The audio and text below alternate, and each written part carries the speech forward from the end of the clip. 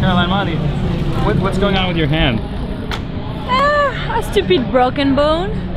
But this didn't stop you from finishing, what, 4th yesterday? Is that where you ended up? Yeah, it's pretty good for, you know, having a cast and struggling racing, but I did the max I could. It was really painful, but no pain, no gain. That's what we say, right? All right, now you were kind of using a modified riding style yesterday. Talk about that a little bit. I was probably looking really terrible. I'm like really bad technically right now, like struggling braking and everything, but I'm doing my best with what I have right now.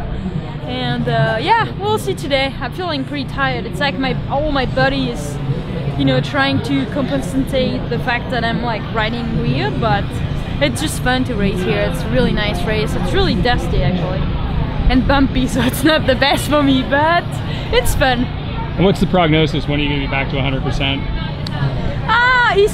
So the hand surgeon said that I probably need like 3 weeks of cast, so it's not bad. I actually have like a custom cast that I can put, you know, my hand on the shifter, so it could be worse.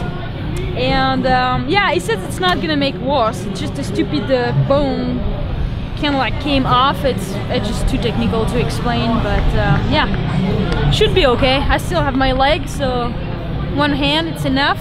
I don't have to shift on the left side. It's perfect. All right, thanks a lot, Caroline. Thank you.